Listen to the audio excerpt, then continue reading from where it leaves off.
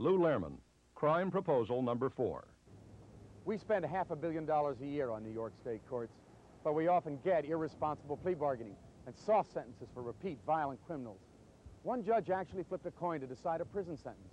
As governor, I'll appoint tougher judges, propose a reform of wasteful court practices, and crack down on irresponsible plea bargaining. If we can make our courts work, we can make our streets safe. Lou Lehrman for governor, a leader to make New York safe again.